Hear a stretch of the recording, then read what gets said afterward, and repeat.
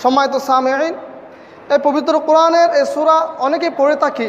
এখন সূরা নাসর পড়ার সময় এখানে যদি ভুল হয় নামাজ থাকবে না, ভেঙে যাবে। তো কী কী বিষয়ে ভুল হয় আমাদের একটু তাসবিহ দিয়ে কায়দাগুলো জানবো। দেখেন, ইজা জা, এখানে ইজা বলা হয়েছে, এটা জাল। জাল এবং জিমের মাখরাজ ভিন্ন। ইজাজা বললেন নামাজ ভেঙে যাবে, কেননা জাল আর জিম দুইটা দুই জায়গা থেকে উচ্চারিত হবে।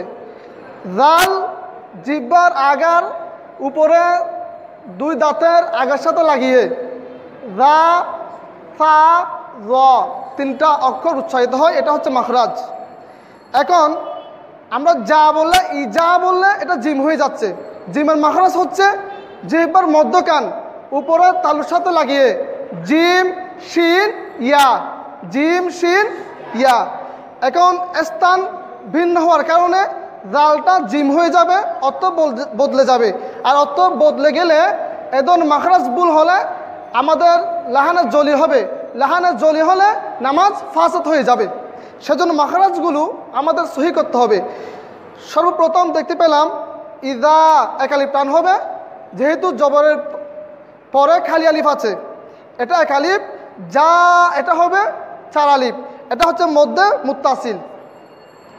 নাসরুল্লাহি, নাস এটা নাস নয়, এটা সোয়াদ একটু মোটা হবে। নাসরুল্লাহি, রুল্লাহি পুর হবে। আল্লাহ শব্দ কখন পুর হয়? যখন আল্লাহ শব্দের আগে পেশ অথবা জবর আসবে তখন এটা মোটা হবে আল্লাহু। বুল্লাহ পেশ আসলে, আর যখন আল্লাহ শব্দের আগে জের আসবে তখন এটা পাতলা হবে বিল্লাহি। বিল্লাহি হবে না, এখানে বলতে হবে নাসরুল্লাহি, একালিফ টান খাড়া জবর।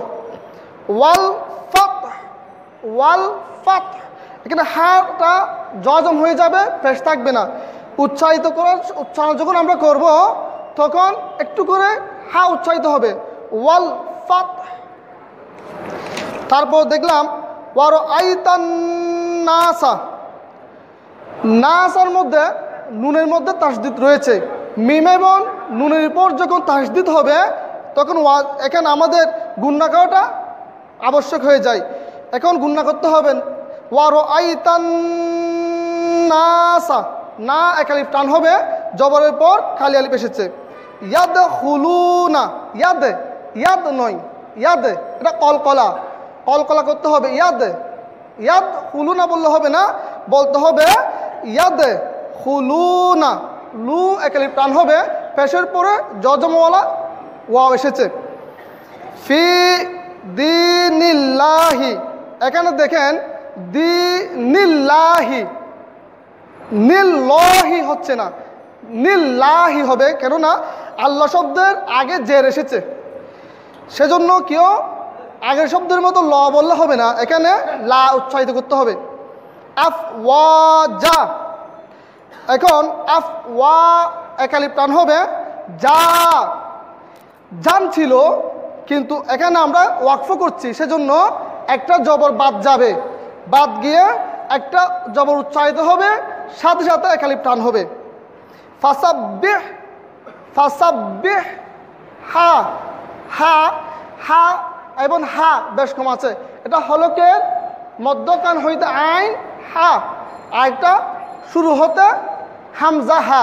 তো ফাসাব্বিহ বিহামদি, বিহামদি রব্বিকা ওয়াস্তাগফির ইন্নাহু, এখানে গুণনা হবে, নুনের উপর তাসদিদ রয়েছে, হার উপরে উল্টা পেশ আছে, সেজন্য একটু টান হবে।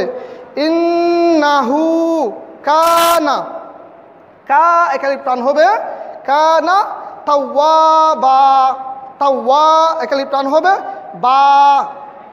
সম্মানিত সামিঈন, মাখরাজ সহ কোরআন তেলাওয়াত করার সময় এমনি সাধারণভাবে কোরআন তেলাওয়াত করে গেলে কোরআন তেলাওয়াত হবে না। কোরআন তেলাওয়াতের যে নিয়ম রয়েছে সেগুলো ফলো করতে হবে। বিশেষ করে তাজবিদ যে কায়দাগুলো রয়েছে সেগুলো আমাদের শিখতে হবে।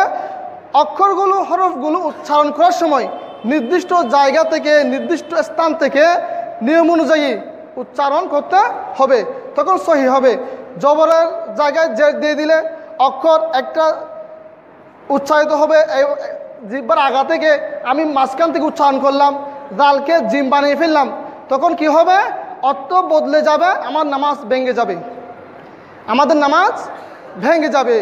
যখন লাহানে জলি হয়, অর্থ বদলে যায়, তখন এমন হবে কুফরি পর্যন্ত হয়ে যাবে, কুফরি পর্যন্ত।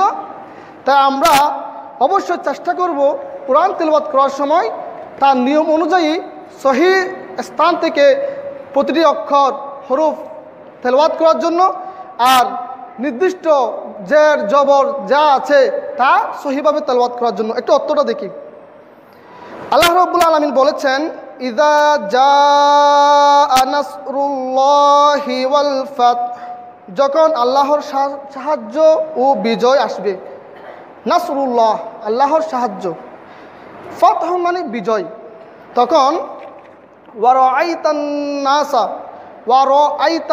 নাসা ইয়াদখুলুনা ফি দীনিল্লাহি আফওয়াজা, এবং আপনি লোকদেরকে দেখবেন যে আল্লাহর দ্বীনে দলে দলে প্রবেশ করছে।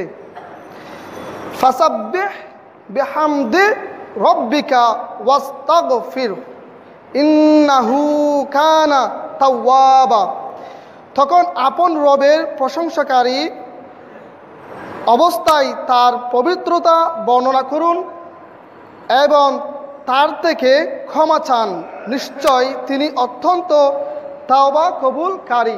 সম্মানিত সামিন, এখানে আল্লাহ রাব্বুল আলামিন বলেছেন ওয়াস্তাগফিরহু, তার কাছে ক্ষমা চান। একটা শব্দ দেখেন, আল্লাহ রাব্বুল আলামিন বলেছেন ওয়াস্তাগফিরহু, তাহলে নবী আকরাম সাল্লাল্লাহু আলাইহি ওয়াসাল্লামের কোনো পাপ আছে? নাই। কোনো, উনি তো মাসুম, ক্ষমা চাইতে বলেছেন, তথা এর তাফসীর হবে উম্মতদেরকে শিক্ষা দেওয়ার জন্য, উম্মতদেরকে শিক্ষা দেওয়ার জন্য এটা বলা হয়েছে, অথবা উম্মতদের গুনাহ মাফের জন্য, উম্মতদের গুনাহ মাফের জন্য। সুবহানাল্লাহ। আর ভ্রান্ত তাফসীরকারীরা এই ভ্রান্ত তাফসীর করে মানুষকে বুঝিয়ে দেয় ওয়াস্তাগফিরহু বলেছেন, তাহলে নবীদের পাপ আছে, নাউযুবিল্লাহ মিন যালিক।